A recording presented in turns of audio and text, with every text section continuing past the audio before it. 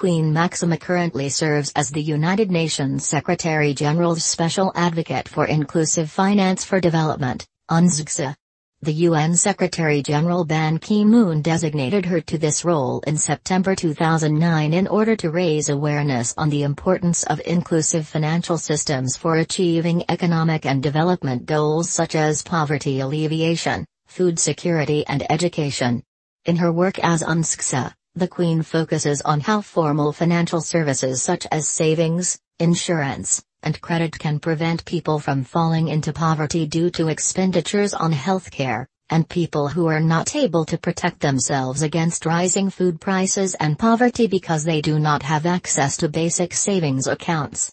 The role of the UNSCSA is to foster action by governments, private sector, financial system standard setters, and others towards a more inclusive financial system that works for the poor. Máxima is also the honorary patron of the G20 Global Partnership for Financial Inclusion, GPFI, since June 2011. In this role she works with governments and partners to advance the G20 Action Plan on Financial Inclusion, and the G20 Financial Inclusion Peer Learning Program.